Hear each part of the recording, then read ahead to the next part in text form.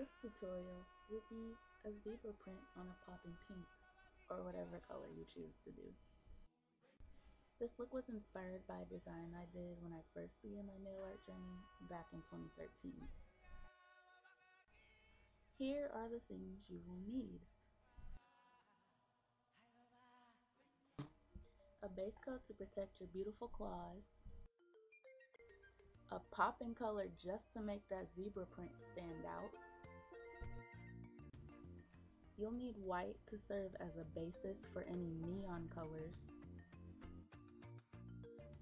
a top coat to protect that beautiful new design, and most importantly, some stuff to clean up with.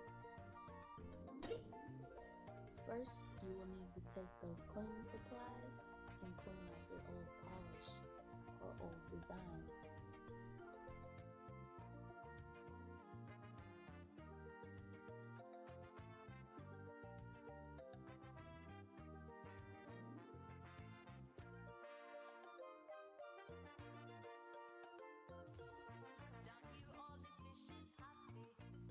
You want to make sure it's good and off before moving on to the next step,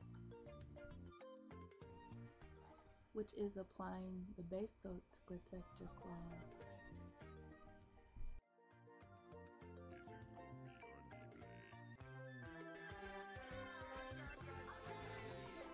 Make sure to remember to apply the base coat starting at the bottom of your nail for the base of your nail, going all the way to the top.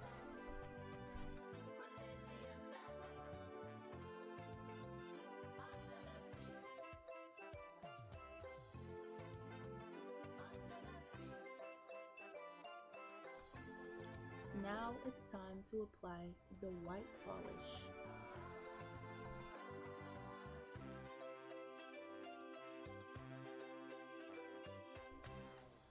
Remember, when you're applying your polish, you want full coverage. Not the way I see it. I'm gonna be a mighty king, so enemies beware. Well, I've never seen a king or beast with quite so little hair.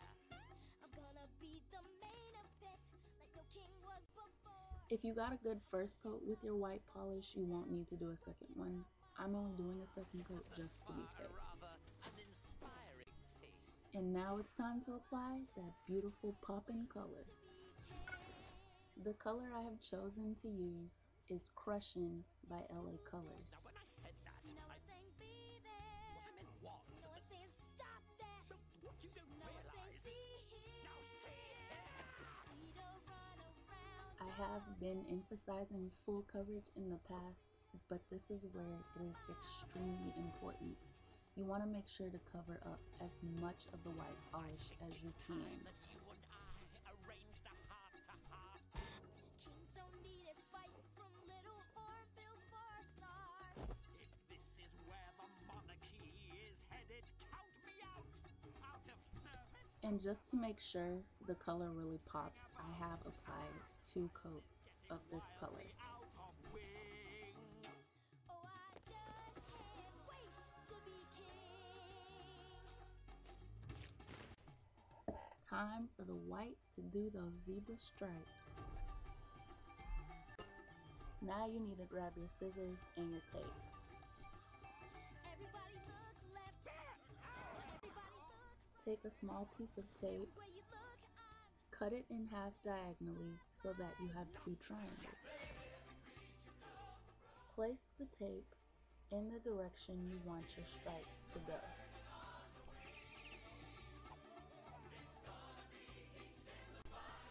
You will now take the white polish and go over the tape.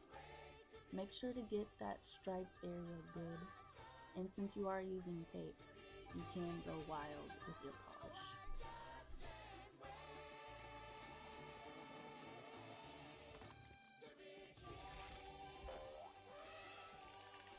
And now it's time to take the tape off.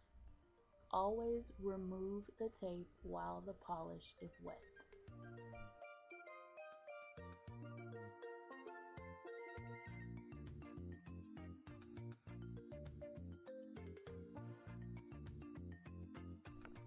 As you can see, I've already done one nail. So all you're going to do is take your striper and paint a stripe in the direction you want the stripes to go. Start from one side of the white and go as far as you would like to the other side.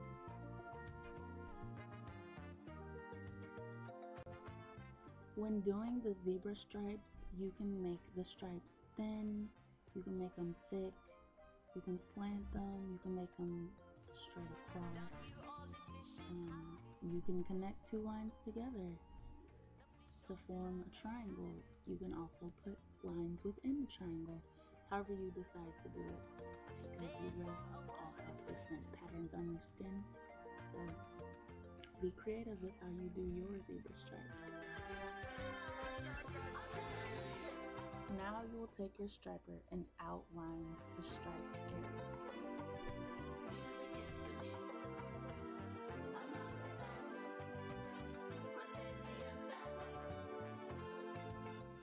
For my top coat, I will be using some Hansen's InstaDry, which does dry pretty quick.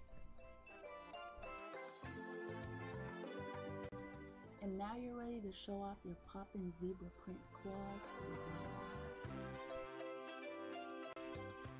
Alright y'all, thanks for watching.